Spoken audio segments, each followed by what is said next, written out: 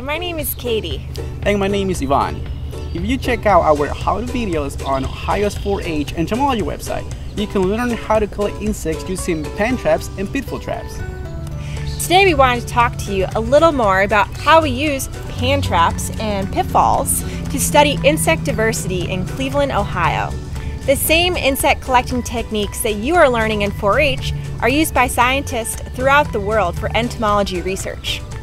In our research, we are interested in how different combinations of plants in urban Cleveland support insect diversity. Insect biodiversity is really important because insects have different roles like pollinating flowers and crops and eating other insects' pests. When insect communities are abundant and diverse, these pollination and pest control services are more secure.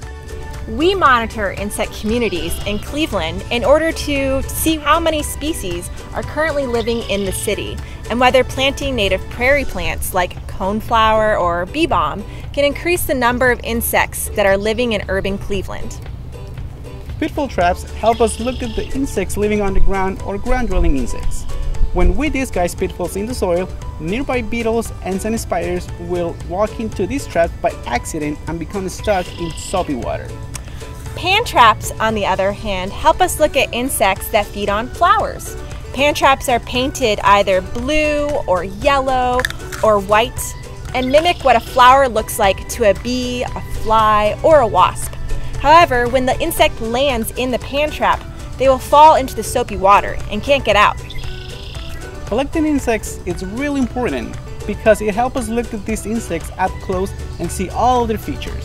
When we see their features, we can identify what species of insects are in the environment around us.